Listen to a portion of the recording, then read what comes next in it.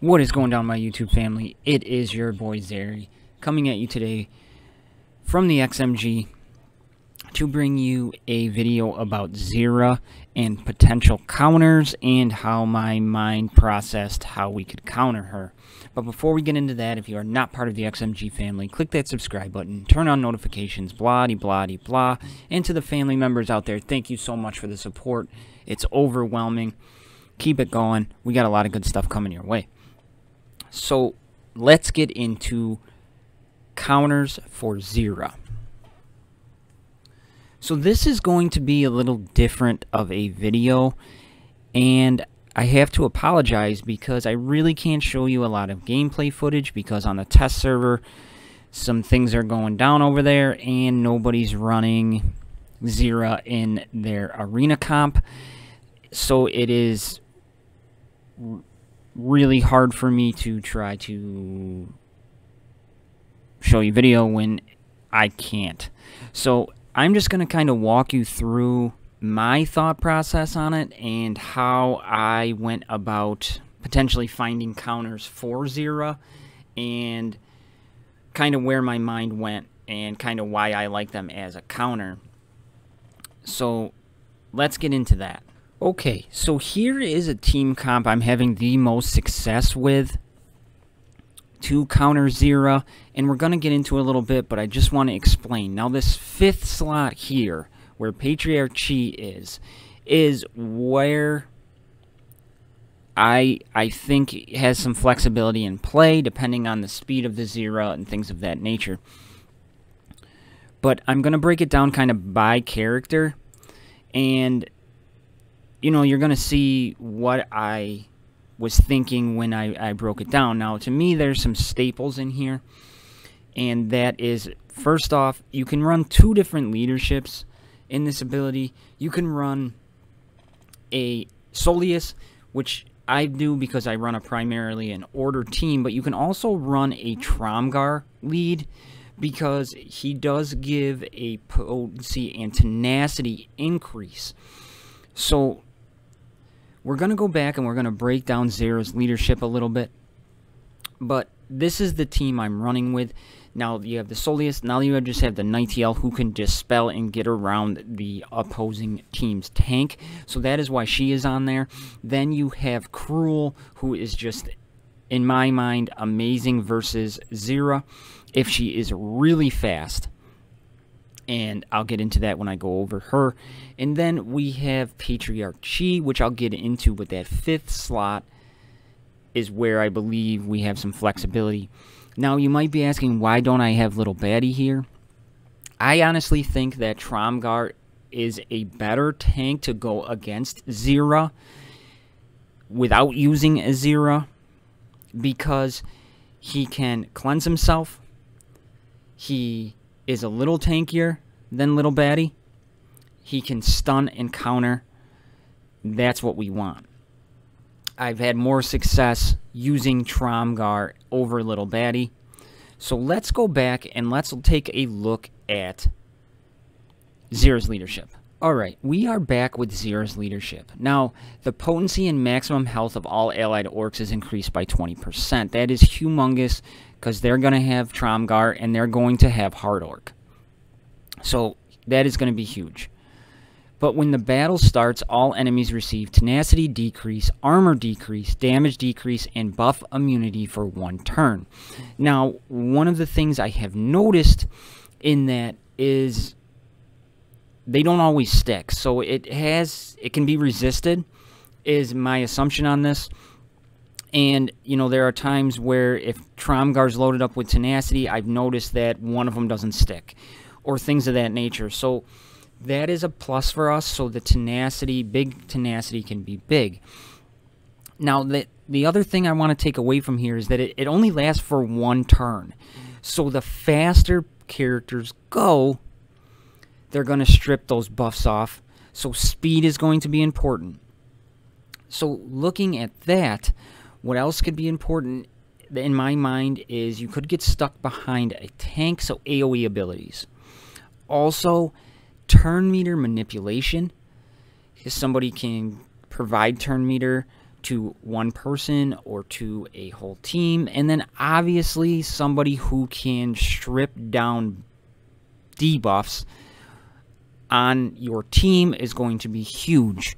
So let's start with a few characters that came to mind that really didn't work out as well as I wanted them to. And sometimes they didn't work out at all. And so let's get into those characters. So the first character that obviously popped in my mind was Eric Shieldbreaker. I mean, he has the ability, his rousing cry, where he puts on debuff immunity for 2 turns. That is humongous. But there's some drawbacks to this, and he does work kind of. But there's some drawbacks, like I said. And some of those big drawbacks to putting him into that 5th slot is this rousing cry has a massive cooldown after you've already used it. Now, he is ungodly slow. He has shit speed at 151 ruined with 2 dots. So you'd have to put in a lot of speed into this character.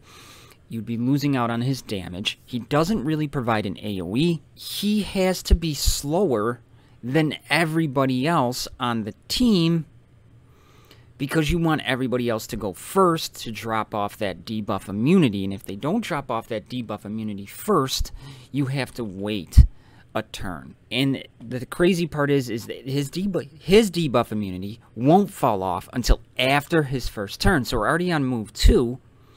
And if he goes before everybody else, then we have to wait for their debuff immunity to drop off. And at that point, you already have their heal block up. You already have bleeds all over the place. It just doesn't really work the way it's intended to, that you think that in your mind that it would work. So, but he does have some pluses, which made me think of him. He has the human synergy with Soleus, and he can put up debuff immunity, and he can do some really good damage, but you're stuck between choosing between damage and speed, or you can make him even more ungodly slow and have him be the last one to go on your team, but then you still have to wait for round 2, and by that point, again, the opposite team's already going. So that is where Eric Shieldbreaker kind of fell in for me. Next one that came to my mind was Zerra. And she came to my mind for the demonic metabolism. And the reason I was thinking about the demonic metabolism is that it restores a random ability to her. So if there's an ability block onto Soleus, or if there's heal block, you're tentative to put that heal out there because it's your only heal. So you could play off of that. But then it restores 1 turn to a random ally's random ability. So maybe that heal will come back faster. Maybe Rousing Cry could get up faster. Maybe, you know, you can get your taunt back if you hit the wrong button. So I thought it would work well, and it just really didn't. Having the 2 heals was nice, but you do not have enough damage to get through the team. Most comps are running a Tromgar, Reval, Hard Orc, so you need DPS to get through there, and she just doesn't have it. You're losing a lot, and the randomness of that ability just sucked, and it didn't work out. But the 2 healers worked out was kind of nice, and the survivability of the team went up, but you need another healer who can pump out some crazy damage if you want to do it that way. So the next person that came to my mind was Yogi. Yogi has turn meter manipulation in his Sands of Time ability. And what that does is it decreases the cooldown of random abilities to the target ally.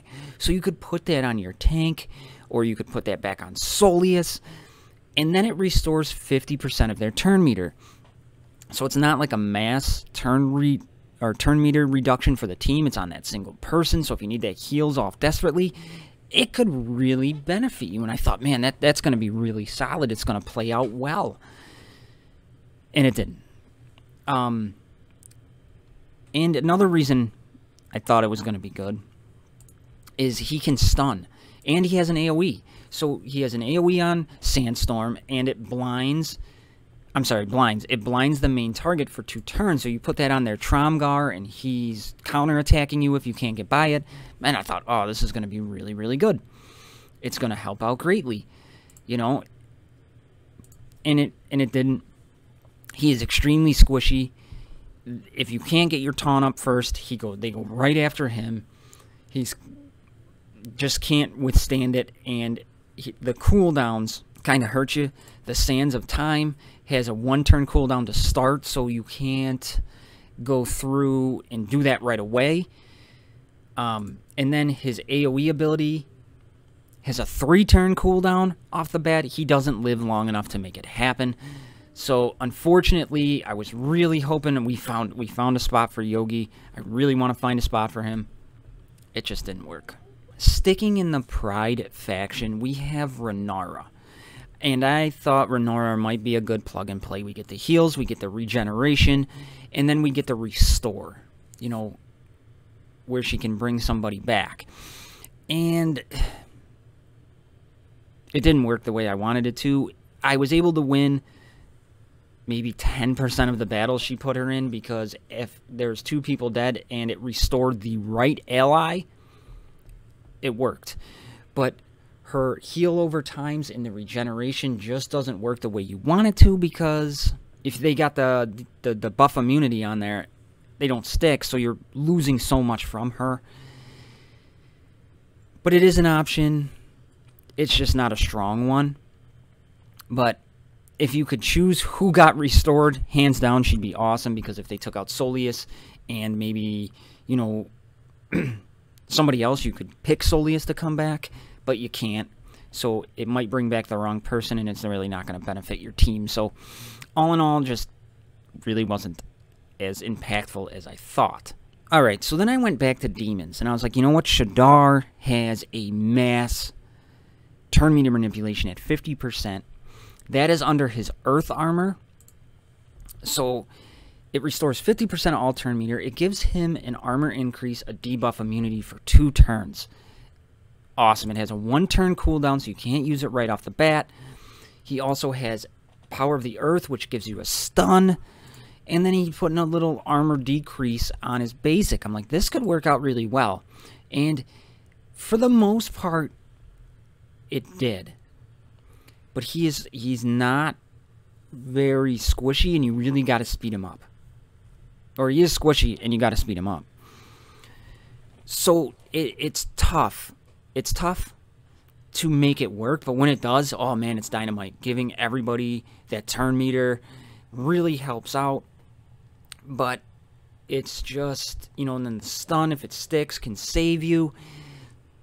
I was probably 25% of the battles I fought with him, but it is so RNG dependent.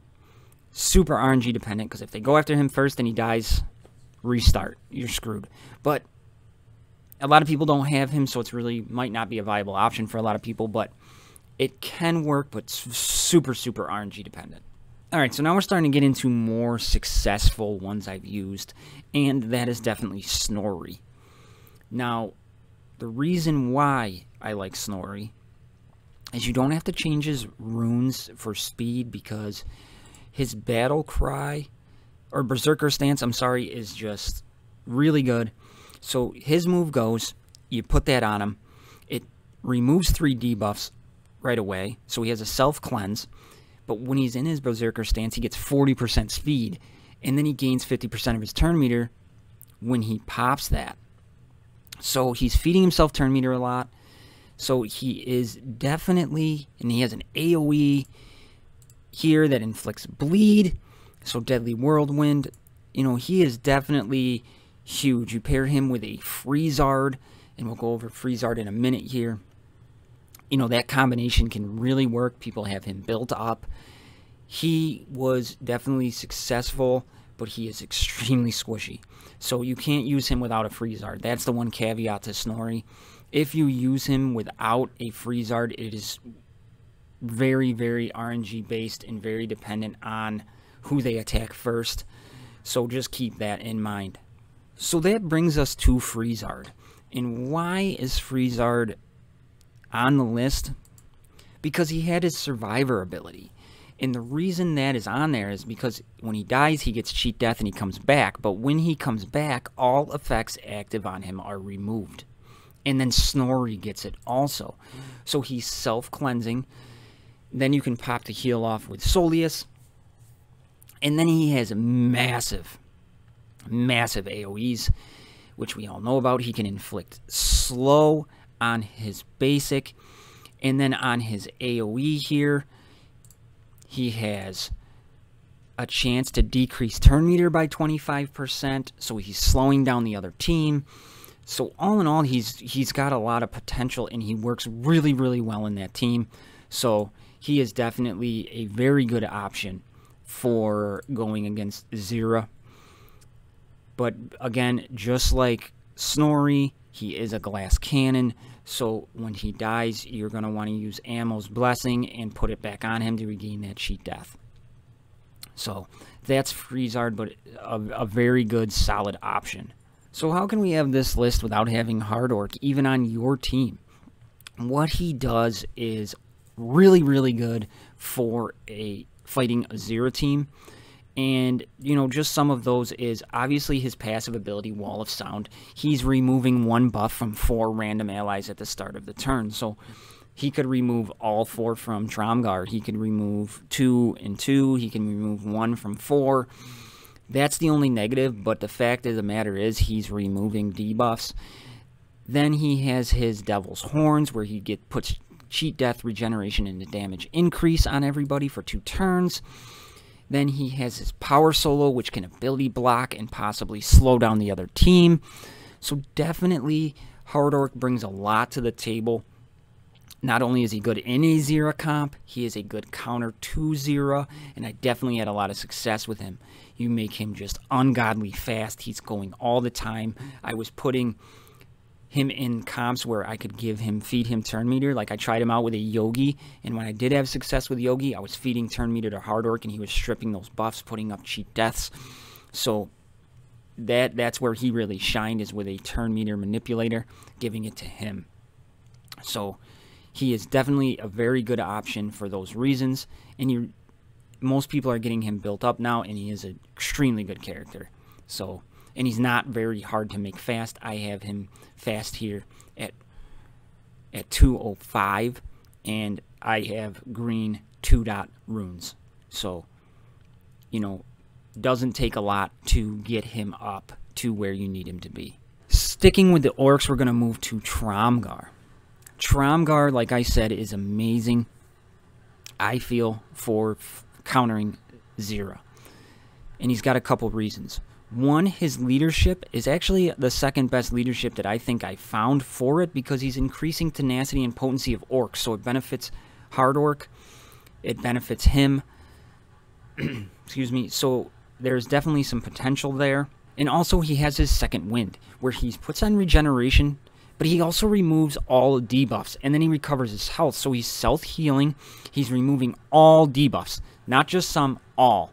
So it is on a 2-turn cooldown, but that can keep him going in the fight much longer than a Little Baddie. Little Baddie does have the cheat death where she cleanses herself, but that's only good once per turn.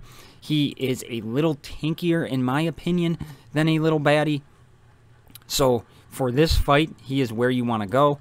And then his Shield of the People, just extremely good. He gets the taunt with the counter chance. He can stun on his basic, slowing down the other team. So just really, really good. He does really good damage for a defender. So I just prefer him in my squad, and that is why. Now, of course, we have Nightingale because of the Soleus combination. And she removes buffs from the other team. That is really why she is really, really good. It's just for that synergy with Soleus. She can give you the offensive up and increase the damage output. She has ability block also, which can help you, especially against a Hard Orc, stopping him from getting up the ability blocks or the cheat deaths, etc. So that is why she is really there, for the synergy with Soleus. Removing the buffs from the other team is huge. And her damage output is extremely nice, even though she really doesn't have an AoE. But she does work quite well. So that comes to Patriarch Chi. We have Patriarch Chi, and he is really good as a 5th member for this party. So let's break it down why I really, really like him. His Fortitude is on a 3-turn cooldown, but you can use it move 1 right off the bat. So he's restoring shield and removing 2 debuffs from an ally. So you put that on Tromgar right off the bat. And hopefully you cleanse that debuff immunity, which means Tromgar can taunt right away. So he increases survivability, and he's taking off 2 debuffs on a 3-turn cooldown, and he is very fast at 202. So, you know, we can definitely do that. And then he gives an armor increase to all allies, which is definitely huge. And then when applying shield, he has a chance to heal. You really can't go wrong there. It's a 40% clip, but you know what? It's an extra chance. What I really like about him is that first turn, you can strip the buffs. Hopefully it's stripping off the debuff or the buff immunity. If that's gone, man, it's in the bag. I really like him as the 5th character. He has a lot of versatility to the team. Can really, really help you out. And last but not least, we have Cruel. And Cruel is really, really good fighting a Zerra. If she is fast. You got to make her fast, so you got to give up a little damage. But her damage really is kind of subpar anyways. So you just make her extremely fast, as fast as you possibly can. And what she brings to the table is, 1, her second ability there, I Am the Knight. She can turn a defender invisible. So what that does is, if you don't have a Dispeller, Tromgar on the opposite team pops, she puts him under there, you can go about your business. Huge move. Then you have the Create a Reflection. If you lose a Freezard early, you lose a damage dealer. You lose your Hard Orc if you're running that thing. You can copy your Hard Orc. If they have another Soleus on their team, you can copy your Soleus and get your healer back. She can provide you a lot of those things. And she also, you can copy the Zerra. She has an AoE with heal block on it. And if you have Hard Orc, that could be huge. So definitely want to talk about that. She is just fantastic. And then if you can get the 3 mage combination to show up, the Bound by Shadows with the 3 mages, just, oh, absolutely phenomenal, where it puts all the mages under stealth. That can be huge for the survivability of your team. But the other one you don't want to do is if you can get all allied, 3 allied warriors. So if you're running a Tromgar, they're running a Tromgar, and then you have another warrior on your team, they automatically get counterattack. Can be huge. So keep that in mind. So you can see why she could benefit you in so many ways. And I really do like her, and I think she brings a lot to the table to counter Zerra. But let's not forget the obvious. Zerra is a great counter to herself, because the AI doesn't play it right. If you have Zerra, she puts on the debuff immunity, and it doesn't get stripped from Tromgar. Tromgar's going to taunt his first move every single time. So she is a good counter to herself, because, like I said, the AI does not play it right. If you don't have her, so those are some of the other options I was using. But I do have to put that in there, that she is a good counter to herself. So everybody, that's what I got. And here is like another mini team I was experimenting with that I've had some success. I had Tromgar for the lead, Hard Orc, then Patriarch Chi to strip. I had the heals with Soleus, and then I had Freezard doing some damage. So it worked out well.